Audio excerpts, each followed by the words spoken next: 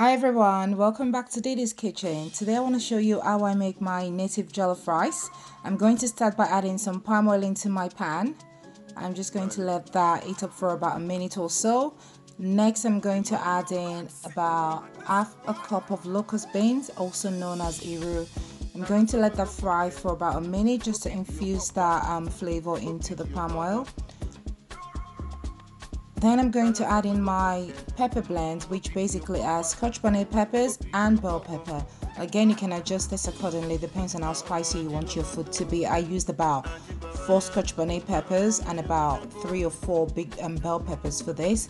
Then I'm going to add in my diced onions. I had some diced onion saved in the freezer, so I just took out a bag, defrosted it, drained it, and I'm using it for this recipe.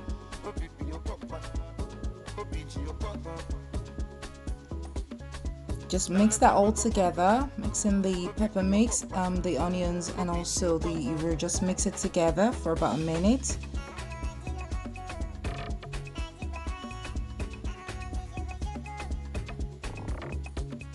I'm going to add some salt and seasoning. Again, it's your food, so you can season to your taste. Mix it all in together, fry that for about another 30 seconds to a minute just to make sure that it's all mixed together.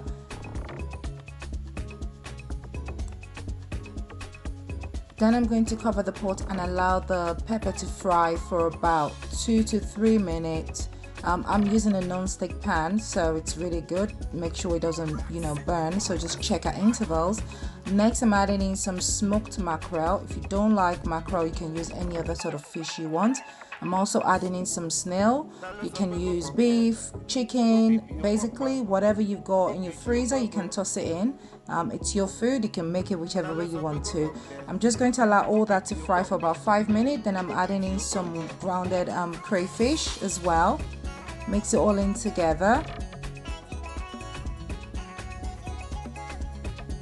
Next, I'm going to add in my washed rice. For this recipe, I used 2 cups of rice.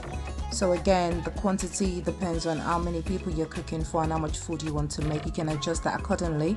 So I'm going to mix that together, add enough water to cover the rice or enough water to cook my rice, and then I'm going to reduce my cooker to medium, and then I'm going to allow that to cook for about 10 minutes, just checking at intervals to make sure it's not burning. And then once the rice is starting to get soft, I'm going to add in some chopped ugu. Next, I'm going to mix the ugu in properly into the rice, and then I'm going to cover the rice with foil and allow the rice to steam on medium for about 5 minutes. Ta-da! The native jollof is ready and you can enjoy it with a nice cup of cold drink. Just wanted to quickly remind you, the length of time it takes for your rice to cook depends on the type of rice you're using. Thank you so much for watching, and don't forget to kindly subscribe to my YouTube channel for some more so good meals. Bye bye.